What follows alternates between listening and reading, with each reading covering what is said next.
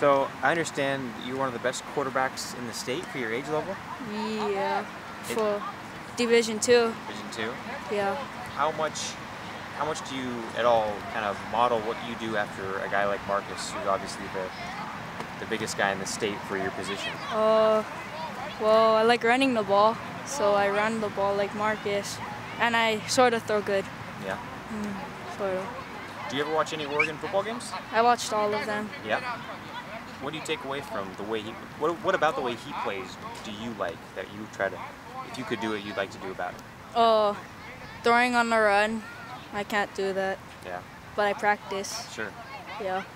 Are there things about soccer that translate to football that help you with football? Yeah, my footwork, because as a quarterback I have to learn how to move around in the pocket. Yeah.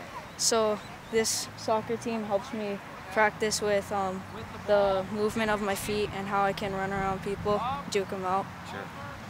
Have you ever seen Marcus around town? What was that like? Did you get his autograph? No, but I saw him in St. Louis when I was at my football camp.